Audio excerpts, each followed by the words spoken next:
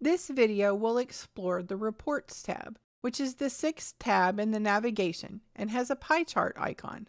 The Reports tab tracks the students' days, lessons, and time spent on the hub.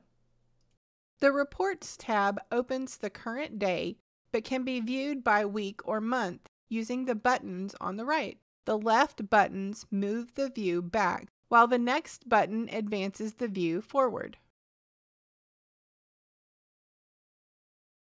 Here is a summary of the student's progress for the week, broken down into days, lessons, and hours. These three summaries can be printed using the print icon under the report view.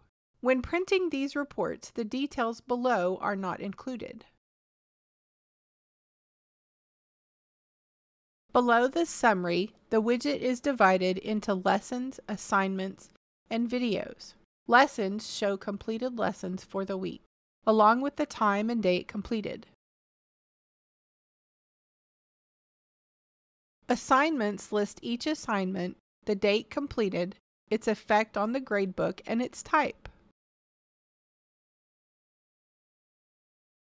For video courses, the Videos tab tracks completed video assignments, the date completed, the watch count, and the length of time the student watched a video. This report can confirm the student is watching the entire video and will be blank when no videos were completed during that specific date.